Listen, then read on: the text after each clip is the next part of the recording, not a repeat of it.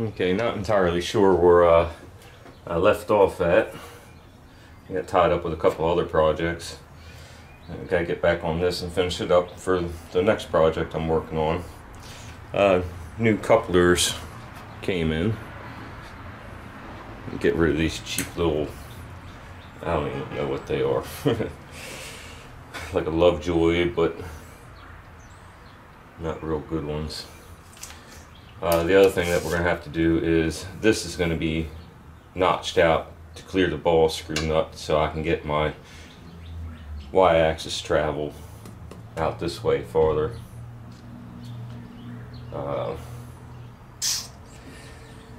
Gonna have to mill this down, this pad in here, because there's not a whole lot of clearance between the saddle and the table. And that's about a good 1/8 inch up, so I have to cut that out. I've already roughed in the stock for the ball screw mounting block, and these go on either side of the table. Put that out probably, but alright. I'm tired. Ugh. Okay, these are going to go on either side of the table, and just going to kind of space out the ball screw mounts just a little bit. You know, they're end bearings, and it'll let me over travel just about, you know, an extra 3/4 of an inch to an inch on either side. Right now, the x-axis travel on this machine is 28 inches, and by doing that, it's going to help push it up to close to 30 inches. I wish I could get 36 out of it, but that's never going to happen. Yeah, but 12 by 30, or even, you know, 14 by 30, that'll be good. I'm just sitting here rattling on because I don't know what the hell I'm doing at the moment. Alright, I'm going to pull this off. Get back with you. Yeah, I'm sure this is going to make some viewers cringe.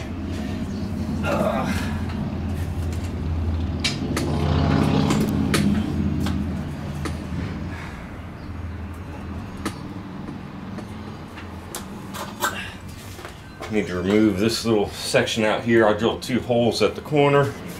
Now we're just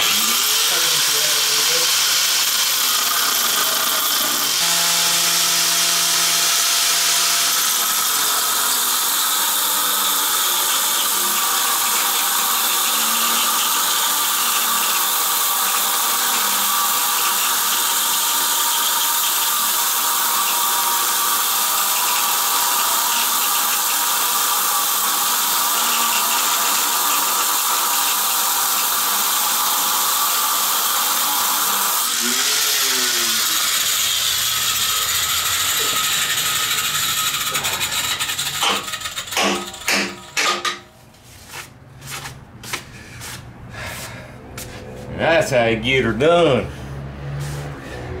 Otherwise, we had to take the whole bed up, sit that up on the mill, and mill it out. That's too much like work. It's not a critical area, so what the hell, you know? Okay, what's next? Okay, so I got the front of the table, or the base all notched out. This is its fullest extent on the y-axis going this way. You can see this is our spindle center line here, so we're good 3-4 inches back behind the table. Huh. What's the odds of finding a tape measure? Slim to none.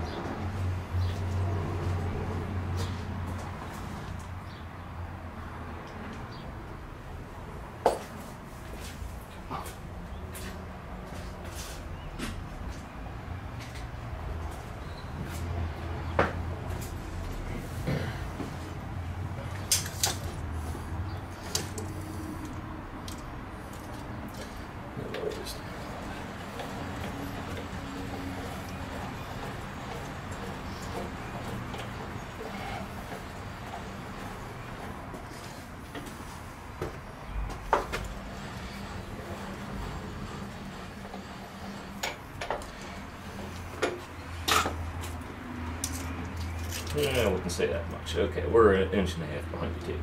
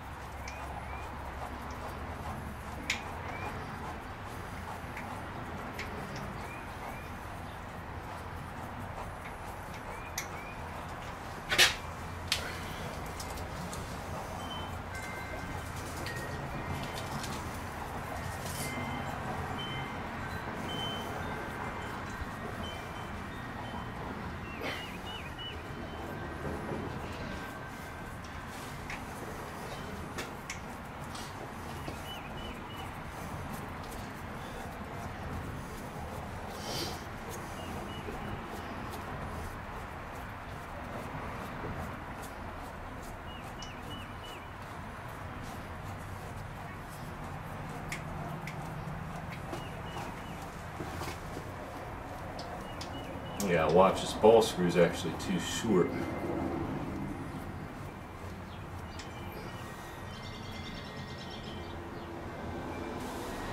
Yeah, put the longer one in it. I want to make sure this is all sorted out before I do.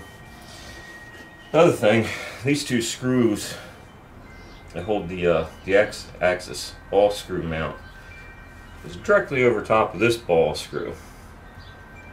So that could really be a pain in the ass.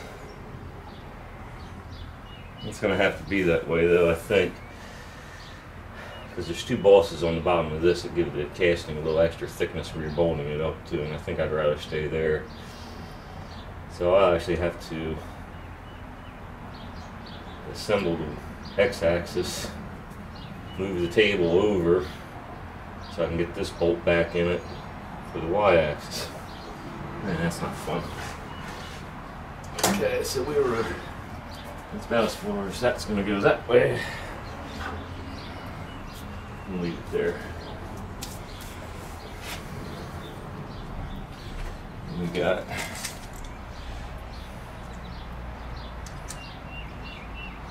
about 1 3/4, 9.5 plus 1.5. It's going to make 11. That's going to be 12 3/4 inches. I could actually get a little more out of it than that. Ooh. Okay, so we'll go 14 inches on the Y, no trouble. That's a hell of a size part to throw on something like this. I think I like that. Alright. Take it back apart again. I'm going to go ahead and mill this down flush. Seriously, dogs.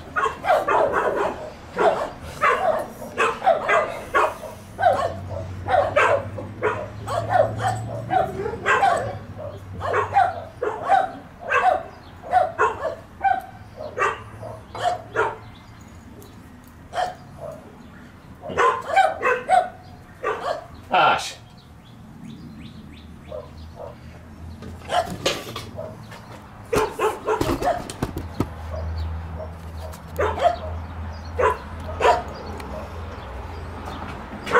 Phoebe! Phoebe! Phoebe, Phoebe, Phoebe! Where's a pretty Phoebe? Phoebe! What are you doing, girl? What are you doing? Yeah, that's the barkers. Okay. I'll let